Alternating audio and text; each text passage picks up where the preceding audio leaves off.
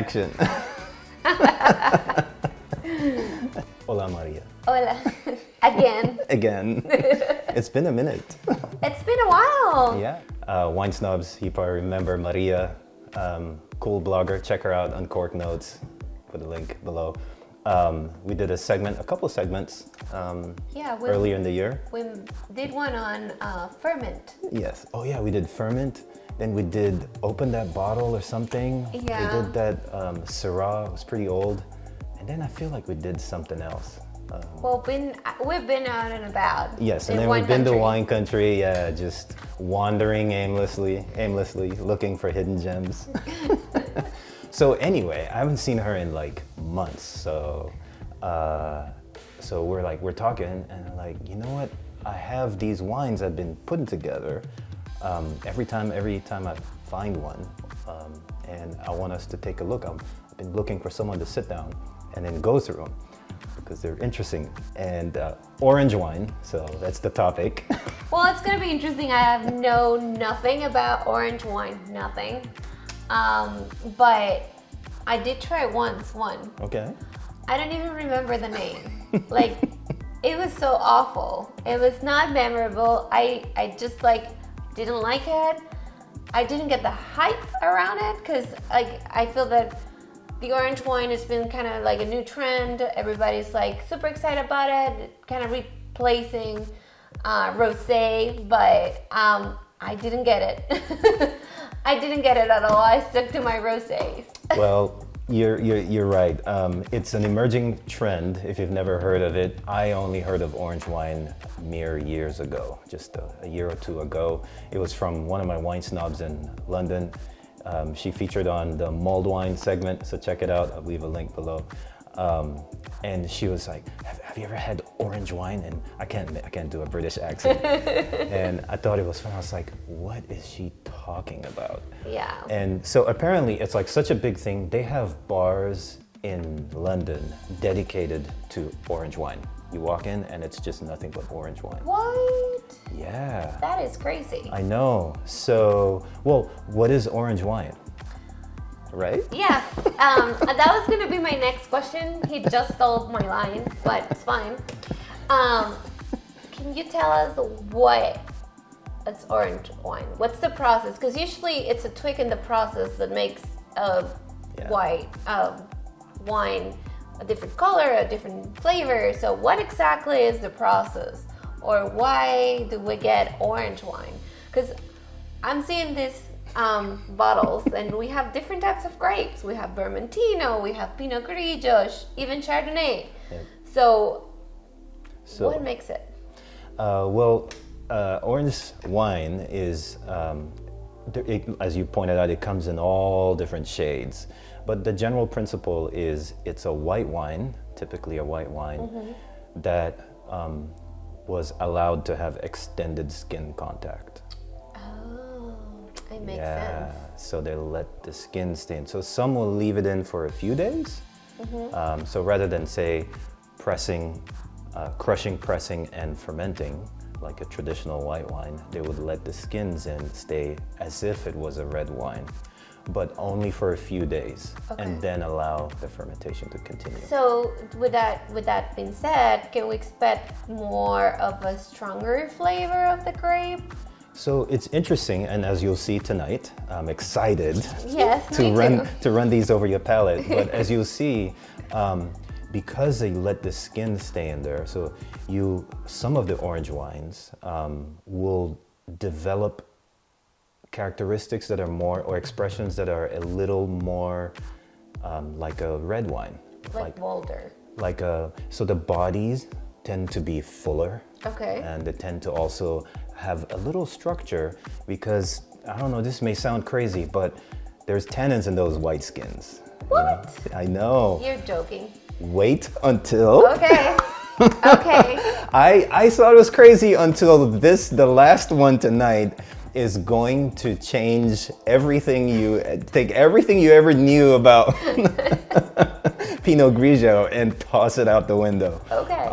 Because I have, if I close my eyes, I can taste the Pinot Grigio. Like, the flavor profile is very standard. Yes. Right? There's there's like acidic, a component acidic, and it has all these flavors to it that I'm excited to see how it's going to change my perception. You get a little more leather in there, subtle. So it's like, think of it like it starts creeping into the territory of a light Pinot. So you get a little rounder body, a little fuller, a little more weighty. Sometimes some would be a little more viscous on the mouthfeel.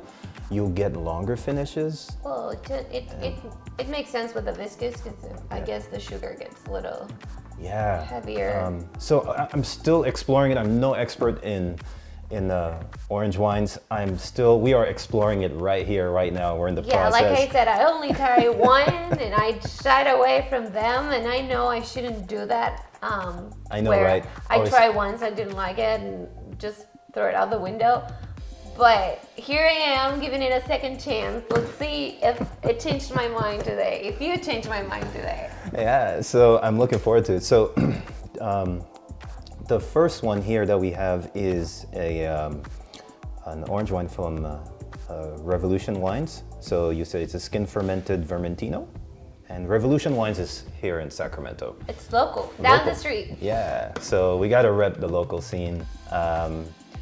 We were out there, a couple months ago. Earlier this year, and it was we had fun.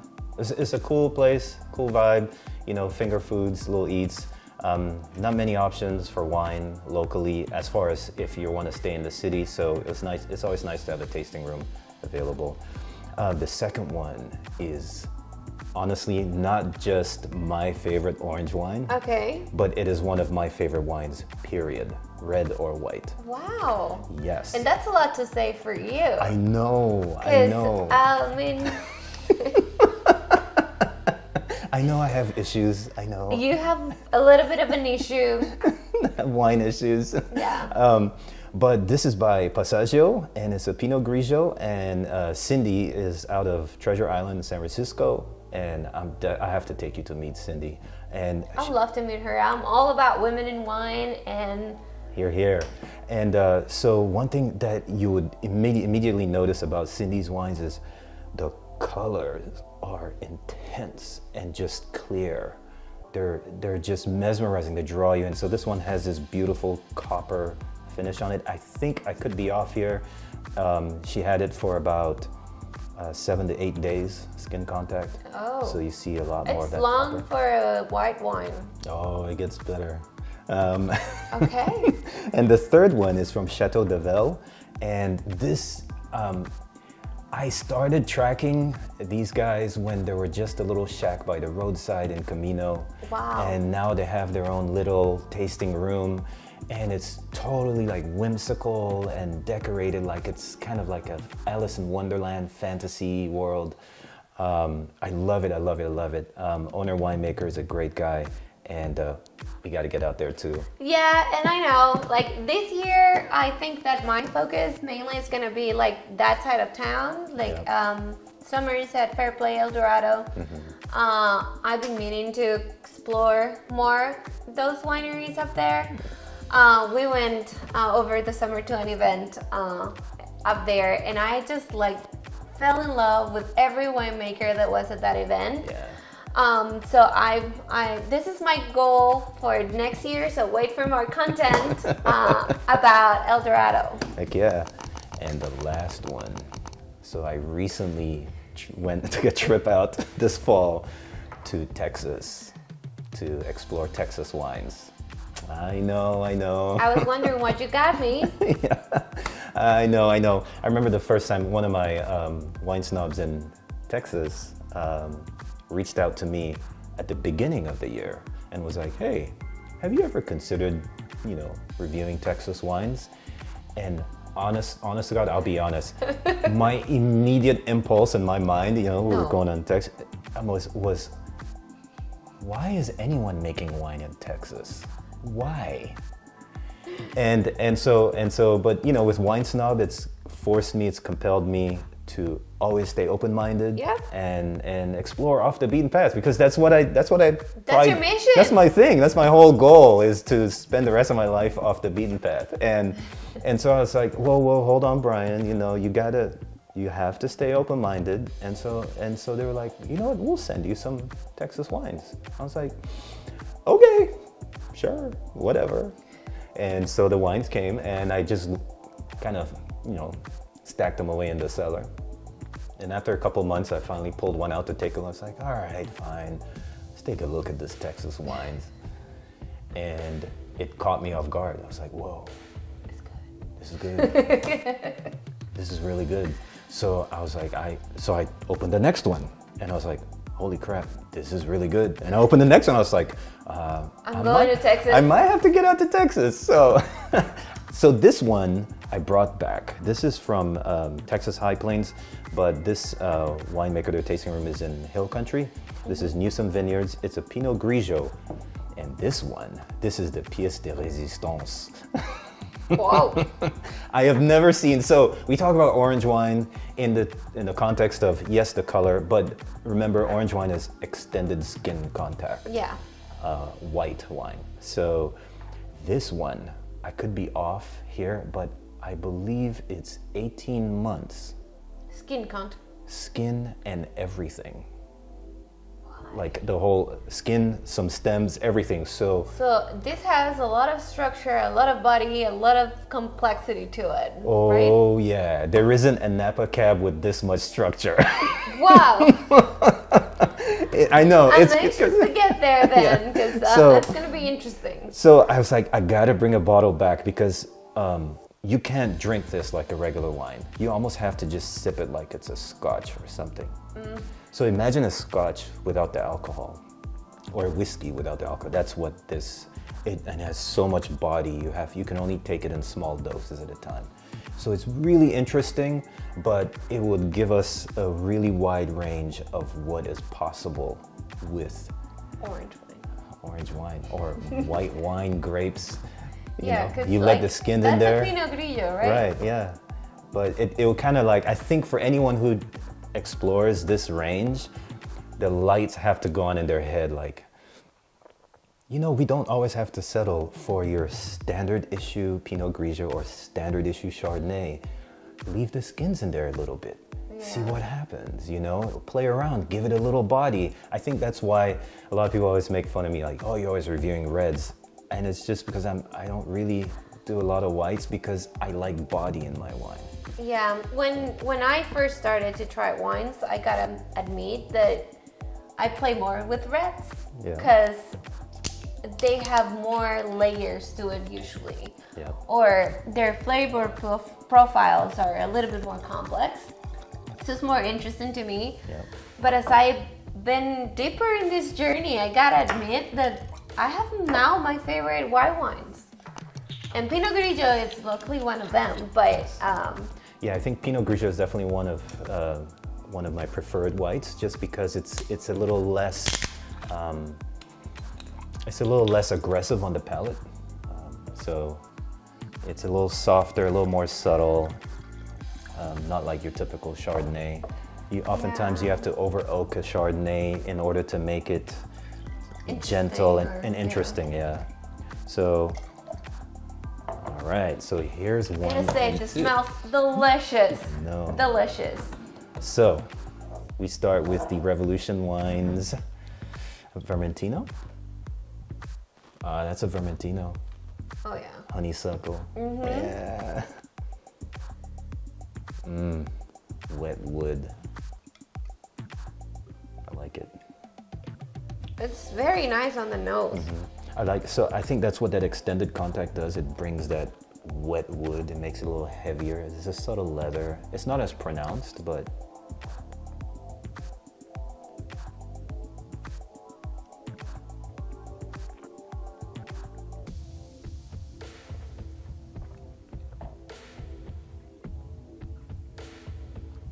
it's good. Yeah, the acidity is counteract. Yeah. It's a little. There's balance. Yeah, it's not the typical Pinot Grigio where you expect a lot of acidity into it, but still have like enough to make it nice. Yeah, like to make it bright. Bright. Yeah, and then there's I think that skin contact adds a little fuller body to kind of counteract and add some weight to the body and bring it Bring it kind of back down to earth. That's refreshing. It has a very strong taste of watermelon. Yes, yes, yeah. And the back, especially And the towards back, the finish. especially towards the It's finish. like cantaloupe. It's not, yep, kind of cantaloupe, but Yeah. watermelon. Yeah, I can see that. Yeah. That's why I take her everywhere with me. All right, you want to try the next one?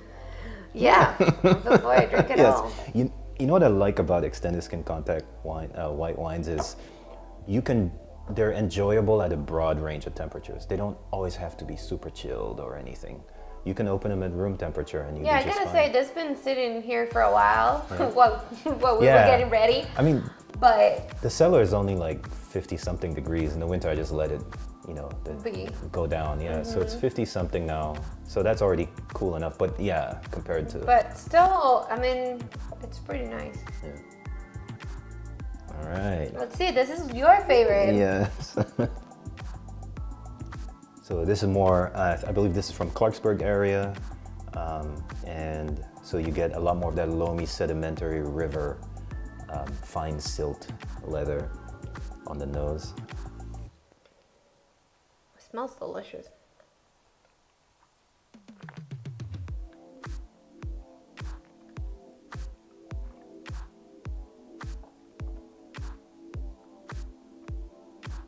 Wow. Yeah. I'm just gonna say wow.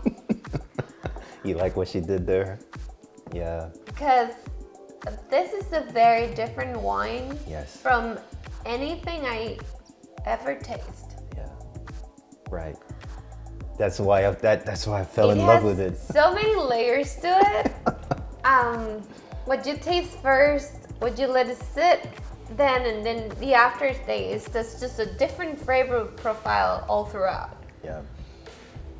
Yeah, she's done an amazing job. I think this is probably one of her most misunderstood wines because people look at it and they don't know what to think. And because it doesn't fall into one of the different categories and the different boxes. It's very different, it's very unique. So much so that I think this is the only vintage she's gonna make it. She's not gonna make it like this anymore. What? I know. So I need to rush down there before I post this and buy whatever's left. Yes. It's a very, very nice wine. It's definitely not the typical Pinot Grillo. No. That is nice. That color, look at that color. That color is gorgeous. Wow. That's incredible. I did a review below. I'll post the link below as well. I reviewed it previously on the blog. It's just amazing. I mean, if you're having a bad day, just come home and open this. And if you're having a good day, just come home, open it, and Celebrate just to it. Yeah. Yeah, I can even comment on the notes that are on this bottle, because I can pinpoint Yeah. a specific flavor, but it's just a very great and well balanced experience. It's like an experience. It's not even a flavor. It's an experience. Nice. So it's not just me. Yay. Well, I wouldn't go that far as my favorite wine ever. Yeah. But Well, okay, maybe I was being a little dramatic. it's really great. It's right up there. Right up there. Yeah, it's one of my favorite. Yeah, for sure. Right up there with the Chardonnay from Chile, from Atacama Desert. Have I opened one of those for you yet? No. Ooh, that one. Yeah, that's It's another on one. camera now. Yeah. He owed me a Chardonnay from the Atacama Desert. Yeah, I think it would be worth it. You would appreciate it. It's one of those like just like this. Yes. It would just catch you off guard. You'd be like, whoa, what is that? That's a Chardonnay. Where is it from? The driest place on earth? Yeah. Ready to check out the rest? Sure. All right. So these we're gonna go ahead and Coravin because unless you really like them, then we'll open them. But we have enough No, here. I just need to. Okay, so here we are. We're having the Chateau de Vel Reserve Chardonnay, and that color is even more orange than the Vermentino Yeah. Revolution. Wow, that nose. Yeah, yeah. It's There's sweet. Yeah, it's oak. That's American oak. It's very sweet and oaky. Yeah, buttery. Yeah, lots of oak vanilla in there. Vanilla is definitely the predominant one. That's funny, the oak doesn't come through on the body. Not as much. No. Isn't that crazy? Yeah. It is buttery though. Yes, yes. It is very buttery. It's very smooth. Yeah. It tends to be on the like sweeter side, I would say. But if I'm being quite honest, there are certain characteristics of a Chardonnay I don't really like. I'm not crazy about Chardonnay at all. Yeah. And this process get rid of all the bad stuff in a Chardonnay. Essentially. Agree. Yeah, the things that I don't, it's very astringent, it's too sharp, it's too harsh on the palate. It's too harsh of a finish sometimes in the Chardonnay. Yeah, I really think Chardonnay should be allowed more skin contact. I think there's just been this tradition, holdover from the old ways of doing things, a lot of these white wines, and you just keep doing them the same way like everybody else, which is to have this pure, crisp, etc. But very often it ends up being overbearing. You have too much acidity, or sometimes they get over oaked, and there's too much secondary malolactic fermentation, and then there's no body to counteract and lift it up. Right. Whereas with the extended skin contact, you get body to kind of firm it and keep it still intact, Yeah, almost never, so I'm not gonna say never. I've bought very good Chardonnays, but I would definitely get one of these home. I would enjoy it on a hot day or in the summer. Or winter. Or winter for These are winter whites. These are winter whites. But I really enjoy that it gets rid of the harsh parts of the Chardonnay. Yeah, I agree. I'm right there with you. So you ready for the pièce de résistance? We gotta watch this. We need a drum roll. I'll edit the drum roll in. Okay. Yeah, thank you. Make All right. a good one. Drum roll. All right, look this color. Yeah, look at that color. It looks like flat. It's brown. It's like cola. Yeah. Yeah, it looks like flat Coca-Cola. Yeah.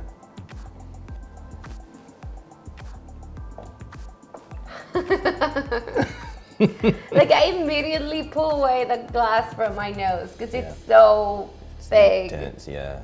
It's very thick. Intense. It's thick. And it's only 11%, so this is the mildest. Honestly, with this nose, and I'm gonna proceed to try it afterwards, but I would almost say it's very, very, very sweet and very thick. But we'll see. Okay. Can't wait.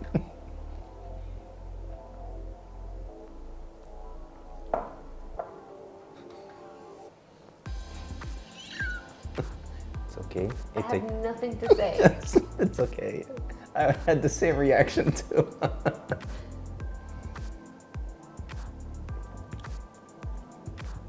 Yep, just like I remember it. Yeah, you sip this all by yourself quietly. Yes. And you have this much, and that's it. If that. It's a very unique wine. Yeah. I've never tried something like that. Yeah, me neither. That's why I had to have this. I think it's more of an acquired taste that you may be able to develop a taste for it over time. Personally, it's too complex for me. Yeah, it's too tannic. Yeah, it's too tannic. You can feel it grip your palate. I don't think this necessarily. It's not for everybody. Yeah, I don't think this is for an acquired. I don't think I'm ever going to acquire this taste. there's certain wines that I keep because they do something so different and so radical that it's like having a textbook on a certain specific subject. Yes. You know, you just have to have it because every once in a while the conversation will come up and you're like, hold that thought. I have a wine for Yeah, that. I want to show you the most radical thing I've seen as far as wine goes, and this is it. Yeah, I have no words to describe it. It's just a very overwhelming reaction in your palate, your nose. It's very intense. Like you said, I don't think I can acquire a taste for this. I think it's you either love it or hate it, Right. and that's it. It's black or white. Yeah, I mean, there's wines that I'll have in the cellar that I'll keep, and I actually collect. Not necessarily because I like them. Yeah. This one, I would never pour this one because, oh, I like it. No. I pour it so I can marvel at what happens to Pinot Grigio when you leave the skins in. You know, I was expecting something completely different Yeah. because you were all excited about it, and I was like, maybe this is like one of the best wines I'm ever gonna have. But it's definitely something really different. Yeah. And something I probably wouldn't pour or Yeah. just sit and enjoy a glass. Honestly, So if you're ever in Texas, you got to get out to Texas Hill Country. It's outside, a couple hours outside of Austin, Texas. And when you do, stop by Newsom Vineyards. Small, understated tasting room, but they have an amazing library of wines, and their library serves more as a reference for what is possible with different varietals. Oh, good. Especially from the high plains where I think they're third or fourth generation growers.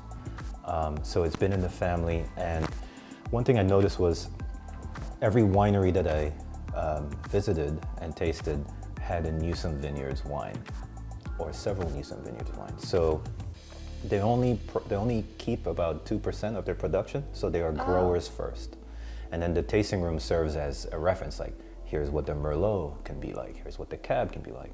And their style is very old world style, so low alcohol, big structure, tannins and complexity, you know, age-worthy wines. a little earthy. Yes, and so it was really refreshing to run into that out in seemingly the middle of nowhere. You know, it was just really awesome people.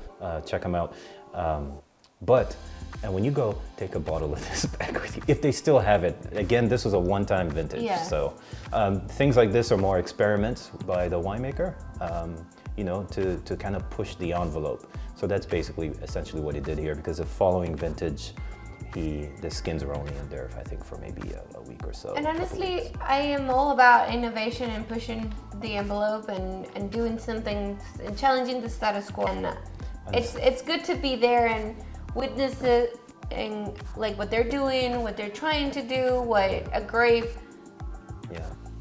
do when they get exposed to skin more than usual. And so I'll definitely let you know when I'm reviewing another Newsom, because I brought back at least a case of assorted different wines. So we definitely have to open one of their, say, Merlots or Cabs. I may be back. Yes. Maybe we'll do a couple of them. We'll Cora in a couple. Yeah. And I think you'd be really pleasantly surprised. But yeah, that's another segment. So orange wines today. We had the Vermentino, we had the Pinot Grigio, and we had the Chardonnay, and then we had used to be a Pinot Grigio. So look at that color again. I mean, the second or boldest would probably be this one, but it's still a far cry. Yeah. So this you want to drink maybe in 1 ounce pours. Yeah. They should have put this with like a whiskey stopper or something on it. But it's actually the mildest of them all at 11.3% alcohol. You almost don't taste the alcohol, but the body is so massive.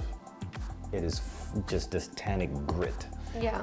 Which is amazing, because conventional wisdom would tell you white grapes don't have tannins. It's like, no, well, yeah, sure, but they're still grapes, and those tannins still exist in the grape skins. The difference is most white wines never see the skins. So they remove the skins earlier, they don't sit there. And you said ferment. this one is the one they sit with like everything?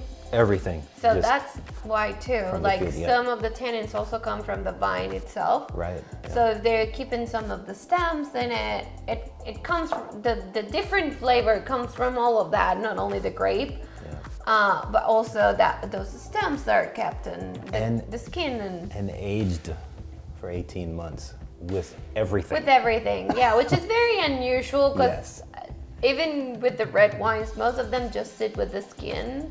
Stem here and there. The first 2 weeks, and then they press, and then it goes into secondary fermentation for another month or 2 months. Yes, without the skin. This thing sat on the skins for 18 months. That is a little crazy. Yeah, that is definitely way out there, and I love crazy stuff like that.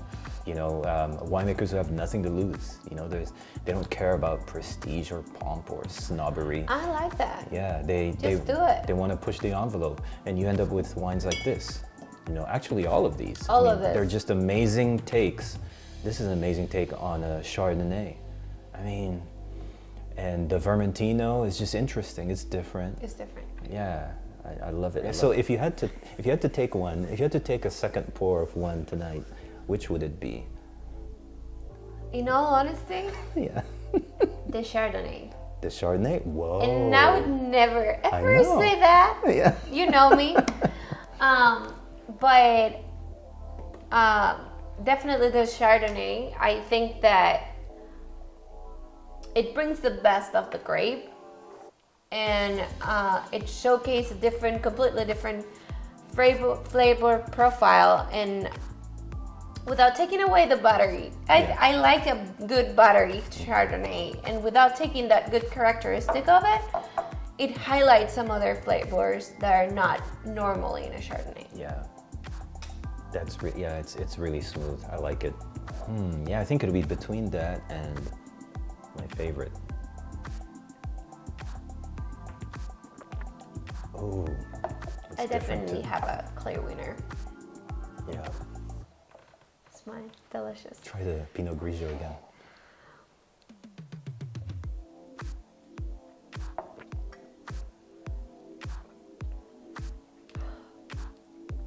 What a good wine. Yeah. I mean, They're pretty close. they're different. they're different, so it's hard to compare because The Chardonnay actually has a bigger body. it does. It does. And they are very different, so it's like comparing literally apples to grapes.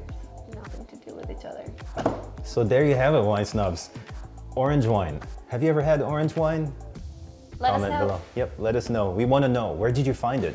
Because obviously we don't have orange wine bars here yet, so it's not that popular yet. The trend hasn't yet caught on fully, but I am seeing more and more of them as we're out there. So if you know of a winemaker, if you're a winemaker making orange wine, get in touch with Wine Snob. We want to highlight and talk about your wine. But yeah, there it is, orange wine. Thank you for having me. Thank you. Always a pleasure. Thank you for joining in. This is Always where a the fun pleasure to is. be here. I knew there was a reason I was collecting all these little bottles all year long. Oh, I know they're gonna come in handy. Oh, yeah.